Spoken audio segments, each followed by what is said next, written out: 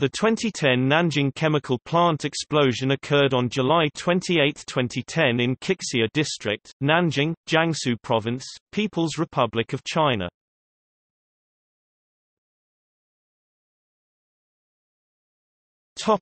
Explosion.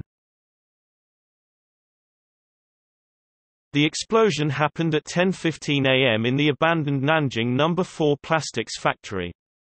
Most buildings within a 100-meter radius were flattened by the blast, according to China National Radio.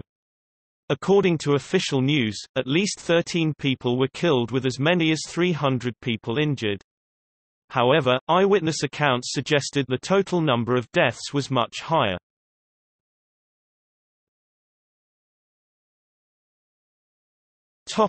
Aftermath. A preliminary investigation suggested that the explosion was caused by the rupture of a propylene pipeline.